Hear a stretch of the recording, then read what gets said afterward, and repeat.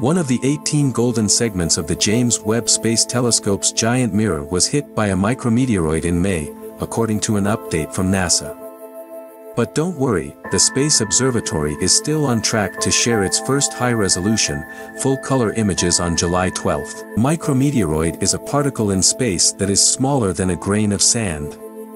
Earth's atmosphere is hit by millions of meteoroids and micrometeoroids on a regular basis, but most are vaporized when they hit the atmosphere, according to NASA.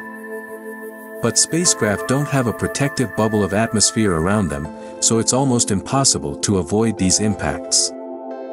The Webb telescope sustained such an impact between May 23 and 25, but the telescope is still performing at a level that exceeds all mission requirements despite a marginally detectable effect in the data, according to the Webb team.